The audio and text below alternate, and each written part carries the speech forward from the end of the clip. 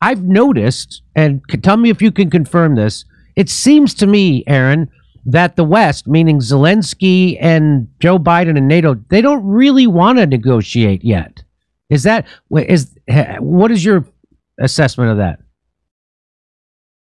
Yeah, Zelensky's in a tough position because essentially he's caught between the far right in Ukraine, who has literally threatened to kill him if he makes peace with Russia. He's literally faced threats on his life from the far right militants who have a outsized role in the Ukrainian armed forces. They've threatened to kill him if he makes peace with Russia. Max Blumenthal and Alex Rubinstein wrote about that at the Gray Zone recently. And then so he's caught between the far right, and then he has the Washington, which has not stepped in to basically help him out, to say, look, we're going to help you stand up to this far right fascist threatening your life if you make peace with the Russian-backed rebels in the east. So the U.S. has essentially sided with the far right inside Ukraine. So Zelensky's in a tough spot, and he's chosen basically to follow the orders of Washington. And so far, I agree with you, those appear to be not seriously negotiating. To the point where, Jim, I don't know if you caught this, but a member of the Ukrainian negotiating team was assassinated by the Ukrainian intelligence. Yes. There was a Ukrainian diplomat who was a part of the team who went to negotiate with the Russians.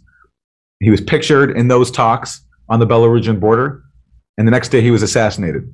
And the Ukrainian intelligence said that he had resisted arrest when they went to arrest him for being a traitor, and they had to shoot him. There's no way that happened. He was assassinated. And what's interesting is another branch of the Ukrainian government hailed him as a hero, which speaks to the deep division that there is inside Ukraine and how much disarray there is inside the government of Ukraine, despite the efforts to portray it as like this, they're standing up to the Russian invaders and they're all unified and all that stuff. But that's not the case. And so, yeah, look, what are Russian demands? Can I show you this? Yeah. Let me show you this. So according to Patrick Revel, who covers Moscow, he says the Kremlin has announced its demands for ending the war in Ukraine. Ukraine must change its constitution to guarantee that it won't join any blocs, meaning like NATO. So it'll stay an independent country. Ukraine must change its constitution to guarantee. It must also recognize Crimea as part of Russia. Now that's a whole nother story.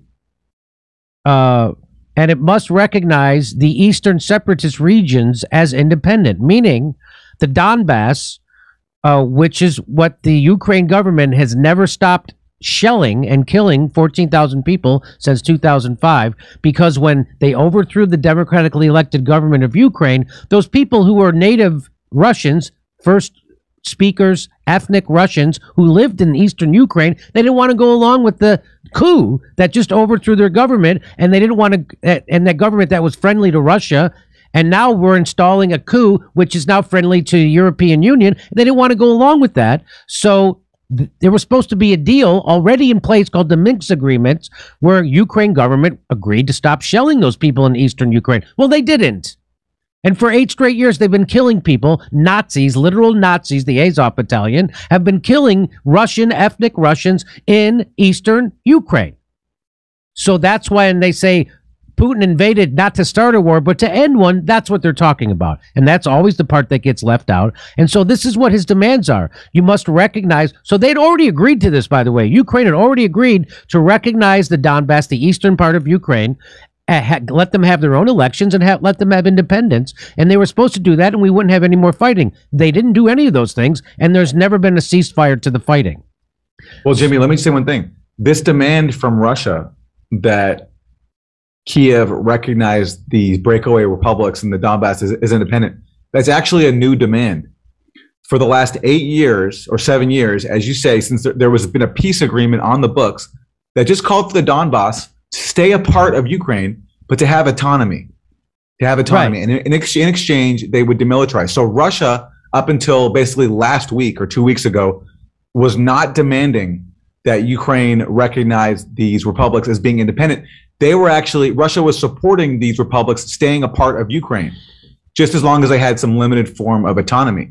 But it was Ukraine with U.S. backing that refused to implement the accord that it signed on to. And that's why Russia now is saying our demand is you recognize these as independent, because you lost your opportunity. Instead of implementing the agreements you agreed to in Minsk 7 years ago. You've been waging this war, so your time has passed. Now you have to recognize them as independent. So it was Russia that was actually recognizing a deal that, with the exception of Crimea, which it took immediately after the 2014 coup, with the exception of Crimea, it would have kept Ukraine's borders as they were intact. Now that's changed because it was Kiev, with the backing of the U.S. and under pressure from the far right in Ukraine, that was refusing to recognize to implement the Minsk Accords, which it signed on to in 2015. So here's what Danny Haiphong has to say about it. He said, Zelinsky, who's the president of Ukraine, Zelinsky is once again demonstrating that he's a puppet of the United States and NATO by rejecting Russia's demands for neutrality and demilitarization. These were expressed well before the intervention, and there's no reason to believe Russia wouldn't cease hostilities if they were met. So he's making the case, he's from the Black Agenda Report, and he's making the case that we provoked this, or Zelinsky did, and that he could end it if he wants. And he could. Zelinsky could end it if he wants, but he's not. So those are Putin's demands. Zelinsky should accept them, and we should move on. What's going on internationally? How do we get to the place where, Putin decides he's going to just invade Russia? Nothing like this has happened since World War II.